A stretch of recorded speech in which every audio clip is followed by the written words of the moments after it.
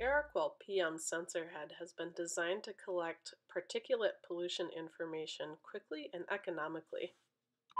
You can select between two different units of measurement in the PM sensor readout, either milligrams per meter cubed or parts per million.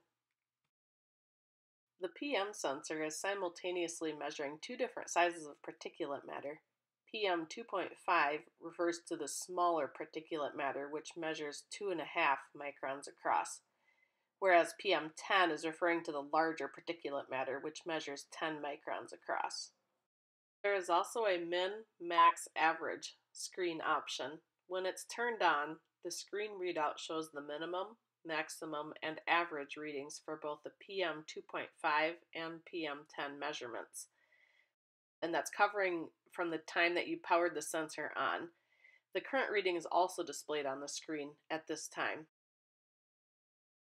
The PM sensor does respond very quickly to particulate matter readings as dust fills the air. In this case, we're just brushing off a little dust on our hands close to the sensor.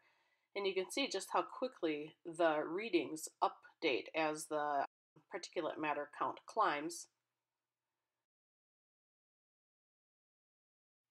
We've stopped brushing dust off our hands, and now you can see that the readings decline very rapidly as the dust settles.